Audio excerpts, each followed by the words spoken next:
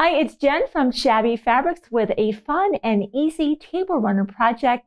This is called Zigzag Stars. This is a complimentary pattern from Wilmington Prints. This is their fabric collection, Liberty Lane. You've seen all kinds of projects come rolling through, trip around the world quilts, hot pads, wall hangings. I couldn't resist making this really fun table runner.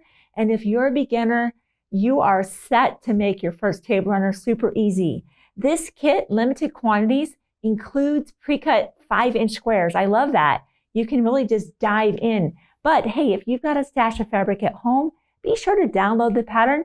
You can make that at home with your own fabrics as well. Really fun, quick project.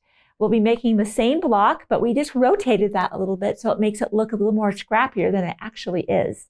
So in our download of Zigzag Stars, it's a single page download.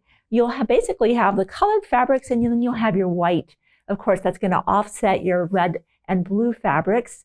So this is, again, 5-inch squares cut. So our first instruction is to go ahead and make kind of 2 groups of fabric. The first is to reserve 16 of our 5-inch squares, and those will be for the points of our half square triangles. And then we're going to put 16 more of those aside, and that's what's the center of these blocks. That's right in here. Those centers will be cut down to 4.5 inches. 5-inch squares. We'll just take our 4.5-inch creative grid ruler, and you could really stack all 4 of those fabrics up at the same time. Let's just do that. Let's just grab those 4 fabrics that we see in the center. The stripe. We have our fireworks, and we have our stars, and then our American flag. Now, because I want to make sure that my stripes are running really nice and clean and parallel, and I'm not diverging, I'm going to put that fabric actually on the top so I can see that. No other fabric here on the stack is directional. So that's just a little bit of strategy. I love being able to cut multiple things at the same time, saving me time so that I have more time to do other projects. So this is where I love to have my spinning mat because I don't have to pick up my stack and move it. So we'll take our creative grid 4.5-inch ruler, and I'm just going to be running that right along the side of that stripe. We'll give a cut, and this is where I love to not have to ever really move my fabric. I just move my orientation with my spinning mat, and I find so much increased accuracy. Because before I had a spinning mat, I would pick up the fabrics and turn them, and they'd move ever so slightly. So you'll go ahead and trim all of your centers. You can make each of these, by the way, especially if you're getting the kit, whatever you want. We just kind of did, we actually did 2 different looks. If you see this right here in the overhead, right here, and then we did those 2 blocks the same. But you could do 4 completely different blocks, whatever you want to do with that. So you'll have those cut to 4.5, and you'll do the same with these fabric beads out in the corner, where we will also trim down our white squares, 4 of them per block, to 4.5 inches. So we'll put that aside. Now let's talk about those points. We're going to be making something called a half square triangle. If you've been quilting for any time at all, you already know what that is, but maybe you are new. So what that means is we'll take a 5-inch square of our color, and I'll just do this one right up here with the red stars and the white background. And I love to use what's called the seam guide. I will draw from corner to corner, making sure that I can, in that little slot, I'm seeing that corner and I'm seeing that corner, and I'm just going to draw. Oop, I'm on the right side. Let's flip that. I had to check that. You want to draw on the wrong side of the fabric, and sometimes with white on white prints, it's difficult to tell what's the right side and the wrong side. So be sure to check that. We'll just draw on either side of the line, just like that. Place our fabrics right sides together. And I like to pin in the area that I won't be sewing. That way I don't have to remove any pins when I sew on the line. So that's something I've just learned. That way I'm not stopping and removing pins or accidentally maybe sewing over a pin, which is never good.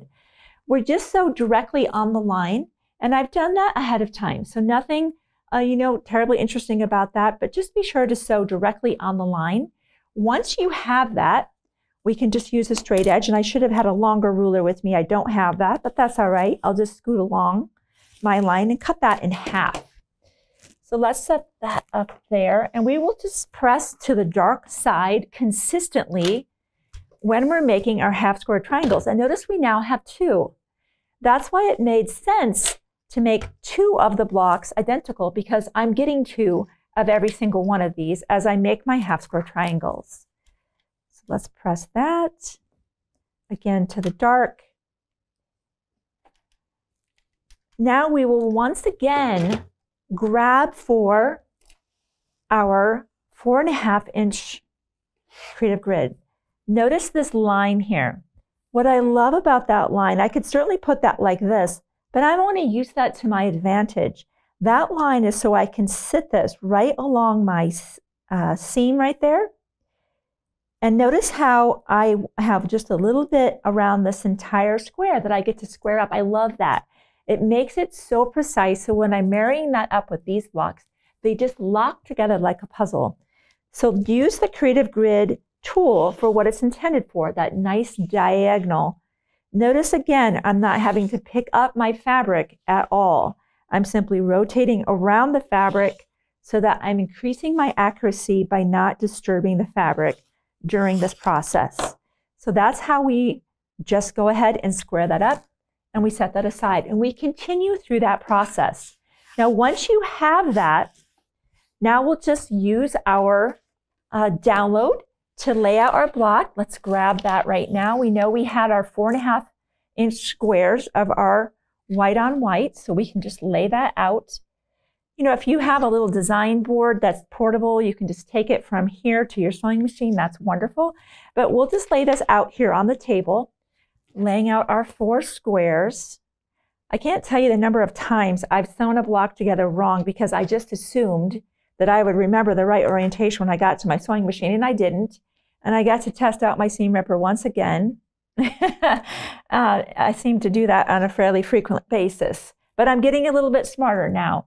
Lay out the project first, get a good look at it, make sure it's right, and then go. So we'll just keep laying those out. You can see those techniques really speed up the process. We're literally making the block here together. Of course, you didn't need to see me make all these points again, but that is such a fast process and accurate with the ability to square up with a 4.5 inch ruler and that nice diagonal, that it really makes this truly a project that is, oh gosh, maybe half a day project. Of course, you'll quilt that or send it out for quilting, but it comes together very, very quickly. So our block is nice and laid out, and now we'll just begin to assemble. So you could sew these blocks together. In fact, let's go ahead and do that. We know that we'll press out here because there's no seams out in here. But let's start with this point. We want these to come together very nicely, and it really needs to come together beautifully at this point. So while I'm going to place those right side together, I actually want to start sewing here. So I'm going to give that just a little bit of a turn over. And I'm going to orient that to my machine so I make sure I'm sewing down this side. Similarly, right side together, right sides together. We'll chain piece this. If you're a beginner, I want you to see this. I want you to see the kind of approach that I take to going from the table to the sewing machine. I've also learned how many times have I meant to sew this side, turned it on the way to the sewing machine, and sewed the wrong side. So that's another reason that I'm very deliberate about once I place those right side together and I pin. Let's use a little bit of a different pin. I place them in their orientation so that when I'm feeding them into the machine, they're going in properly. All right, let's start with that. We'll get our machine, our iron warming up. I'm going to make this block all the way through, so if you're a beginner, you can see how approachable this actually is.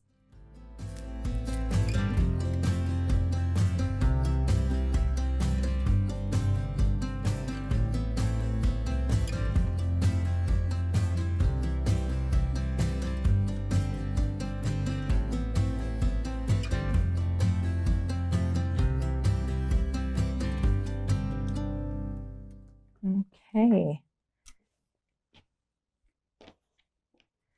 So let's see how we are doing here.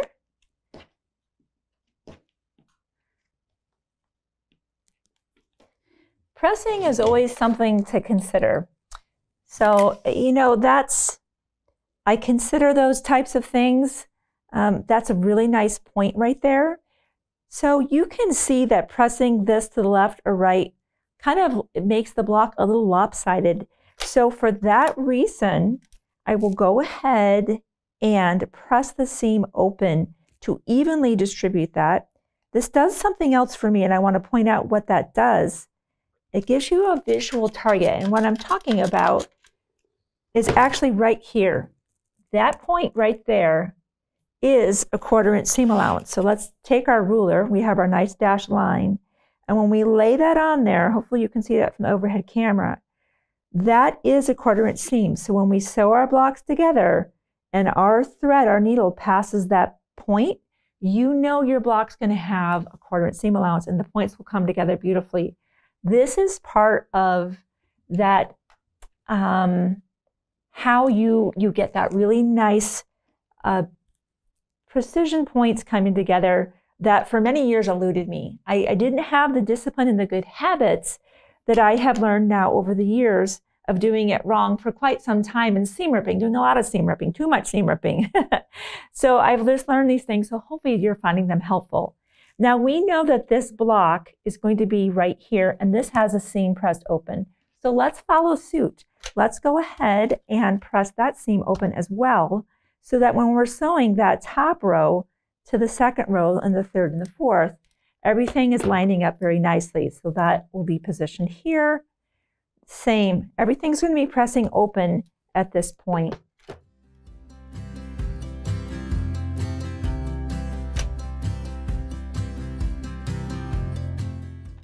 Now that everything is laid out, once again, I will continue adding those pieces to the sides.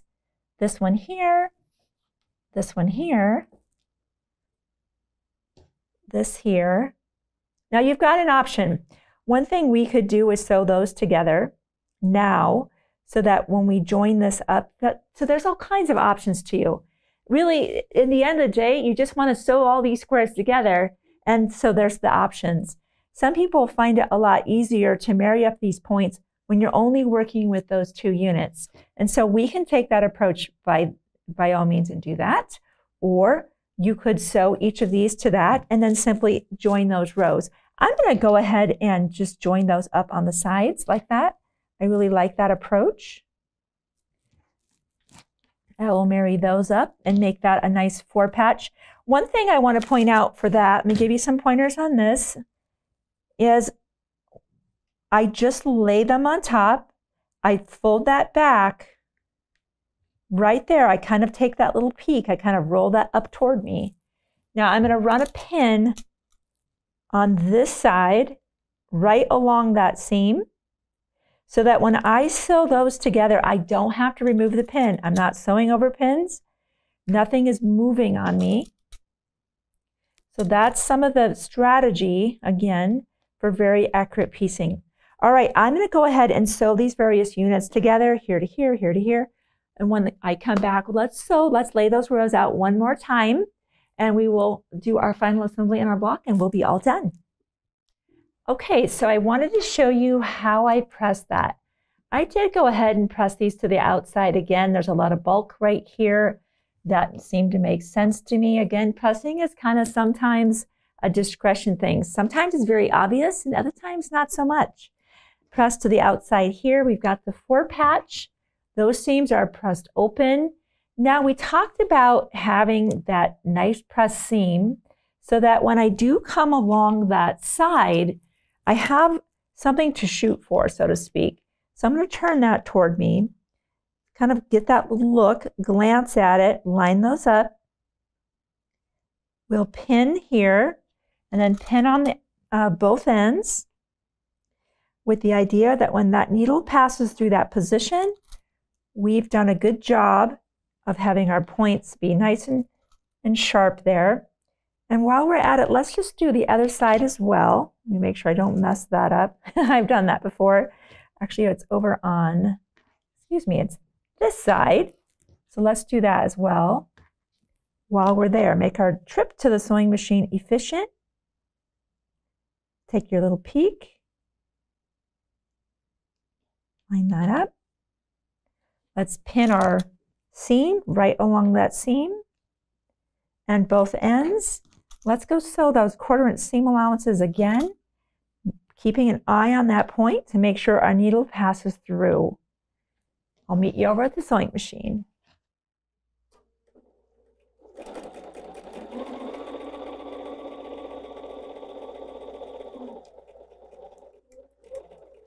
There's our point.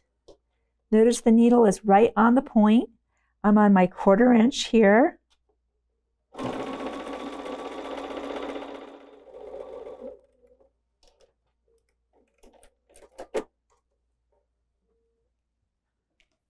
Okay.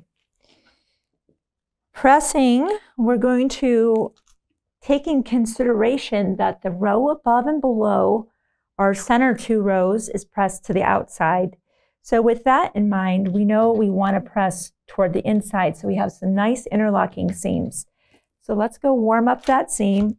I find that sometimes, especially when I've got a lot of bulk at a seam, when I warm that up with the iron, the fabric is a little more compliant with what I'd like it to do, especially if the direction I'm pressing doesn't feel natural to the fabric. You can see it's kind of resisting that sometimes, but this is working out very nicely because that way, when we sew those together, you can see that we're going to have some nice interlocking seams. And let's go repeat the same on this side.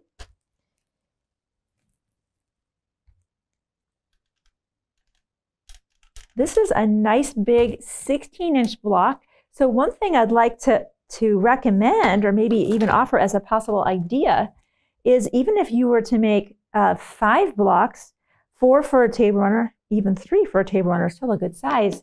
This is a really nice size for a pillow. This is a 16-inch block. So you could be using a 16-inch pillow form for that, which would be a really nice accent. So now we have our top row, our 2 center, rows 2 and 3 are together, and now here. Now, just like we've done before, we are looking at those tender spots, and I want to point out what those are. When I was first sewing, I would just pin left to right. I had no idea what I was doing, but now we say, all right, what's important to us? It's important to us that that seam comes together, of course. So let's pin there. We know we made these interlocking seams for a reason. That's very important to us as well. We can kind of feel that lock in. We'll put a pin here.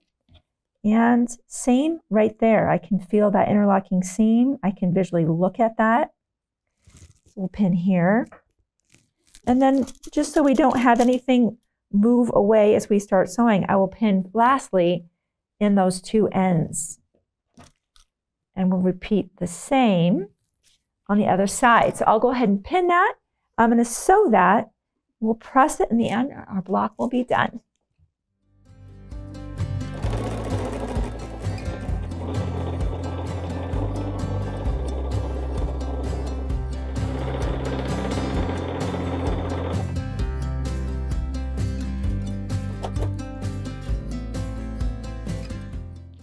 Okay, we are very close to finishing this up. And you can see when we made our half square triangles, I'm just going to press, you know, it seems to want to press this direction. Let's go ahead and just press that. You saw when I was making the half square triangles, you're really making 2 at a time. So this project goes together very quickly. So you'll make a total of 4 blocks. And as you can see, we just sewed them together. Hey, you can even add sashing if you're doing this from home to grow the project even longer if you'd like. We just sewed the 4 16-inch blocks together and quilted that and put a nice binding. The kit also includes a really nice backing in that as well. Of course, always limited quantities on our kits. I love doing projects with pre-cuts. I love being able to just jump in and get going. And you can see, even though we had to square up a few of those for our 4 squares and in our corners to be 4.5, it's really quick with the Creative Grid ruler and the spinning mat. And how fun to be able to make that maybe into an extra block for a pillow. I love that idea. So thanks for giving me part of your time today. I look forward to seeing you soon on another Shabby video.